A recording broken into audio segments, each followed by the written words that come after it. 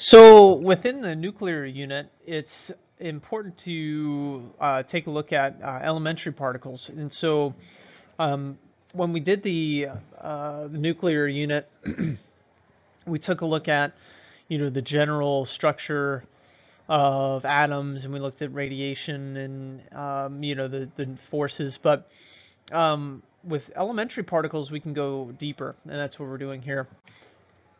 So some particles that we looked at so far, right? Protons, neutrons, electrons. We also looked at in radioactive decay positrons, which are positive electrons. It's the anti-particle of an electron.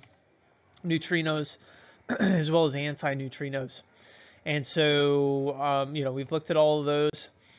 Now, in the 1950s, they started to detect particles from the sun, and at that point, they also started to smash particles together, and all of a sudden, we don't just have protons, neutrons, and electrons anymore, and these basic particles of radiation, but we're detecting all these other particles. And so the reason we don't see these particles is that in ordinary matter is because they're very unstable and they decay quickly.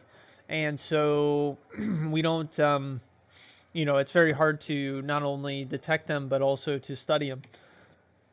Now we know of hundreds and hundreds and hundreds of particles, and, they've categorized them, and we're going to take a look at some of the basic ones here which fall under the standard model.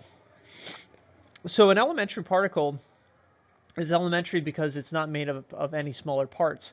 And so we have three types. We have quarks, we have leptons, and then we also have exchange particles. And these are the categories that we'll look at. CERN is run by 20 European states as well as 50 countries in collaboration. And we talked a lot about the research there at CERN over the years, and now we're diving into some of the things that they're looking at intensely there. They say that they have about half of the world's total particle physicists working there, which is pretty incredible.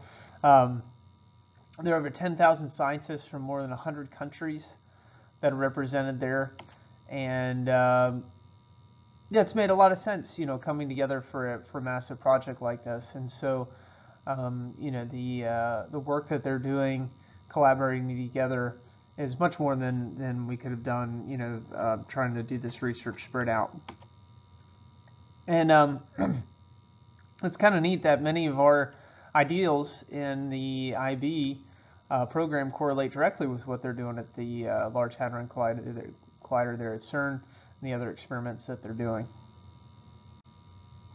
If you have a second, you can Google search or YouTube search Richard Feynman's video there. Richard Feynman on confusion. Kind of a funny clip as we dive into some things that can be a little confusing and a little bit, yeah, for sure interesting. Elementary particles are called that because those particles are not made out of anything smaller than that. And so we have three types. We have quarks, we have leptons, and we have exchange particles. And these are the three types of elementary particles. Now, on your equation sheet, under the nuclear section, it's section 7.3 in the current curriculum. You actually have this table right in there, which is pretty awesome. They give you a lot of information here. There's 6 types of quarks. We have the U, which is the up quark, C, charm quark, and then T is the top quark. Each of those have a charge of positive 2/3 E. We have the down quark, the strange quark, the bottom quark. All of those have a charge of negative 1/3 E. Remember, E is the elementary charge, right? So 1/3 of that would be 1/3 of the elementary charge. And we have that there.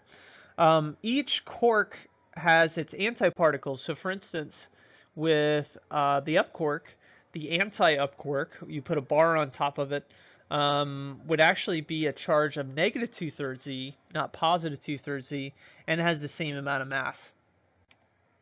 So what I want you to try to do, you can pause the clip, go ahead and write down what the antiparticle of the down quark would be in terms of charge and mass. Okay, so you should have gotten a charge of positive 130, same mass as the down quark. Now, if you remember Large Hadron Collider, we know a hadron is made out of quarks. So 3 quarks together make a baryon, and a quark plus an antiquark make a meson. And so a proton then is a baryon, and we can work that out. So a proton is made up of an up quark, another up quark, and a bottom quark. So if we add those up, right, we have a positive 2/3 E plus a positive 2/3 E plus a negative 1/3 E.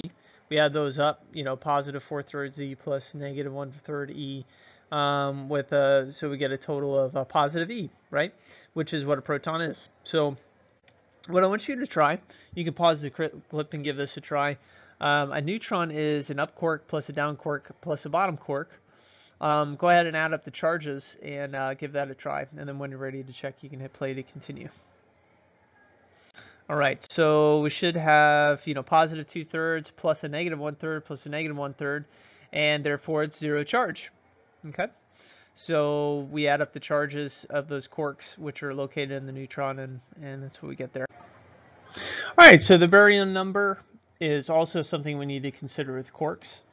And if you notice on the right hand side over here, you know, you have the baryon number, and every quark has a baryon number of 1/3, and then each antiquark has a baryon number of negative 1/3. And so let's get the baryon number for a proton. So a proton is UUD. So, you know, we have 1/3 plus 1/3 plus 1/3, baryon number of +1. Okay.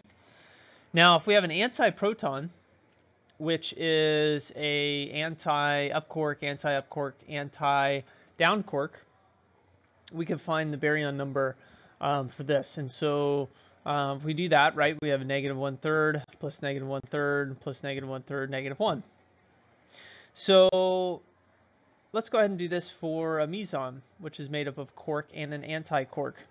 Well, let's do an example of that where we have, let's say, for like this particle here, a quark and an antiquark. Well, it turns out, right, we would have a positive 1/3 plus a negative 1/3, and its baryon number would actually be 0. So what's the point of this? The nice thing with that is that in all reactions or decays, the electric charge and the baryon number are conserved. So not only electric charge is conserved, but the baryon number. So for instance, if we added or brought together an antiproton plus a proton, let's say we combine those two, right? Well, we know the charge of a proton is +1. We already did that. The charge of an antiproton is -1. So if we bring those together, we end up getting a charge of 0, which means that they annihilate each other. And so what happens there is actually that mass turns into energy. And so nothing exists then except for energy. That is called annihilation. Now, if you look at the baryon number, -1, +1, 0, right? So afterwards you have a baryon number of 0. And so the charge and the baryon number is 0. Annihilation is pure energy after that point. All right, so let's go ahead and try this one here. Let's say that we had 2 protons colliding at high energy and produced a third in addition to the first 2. And so we'll look at here what would have to happen. So let's set this up. We have the charge and baryon number, and we know that those must be conserved. And so therefore, if we start out with 2 protons, and you could draw those, and then we look at the charge of that first proton, and we have the up quark, and down quark for a +1 of charge, baryon number 1/3 plus 1/3 plus 1/3. Have the same thing for the proton.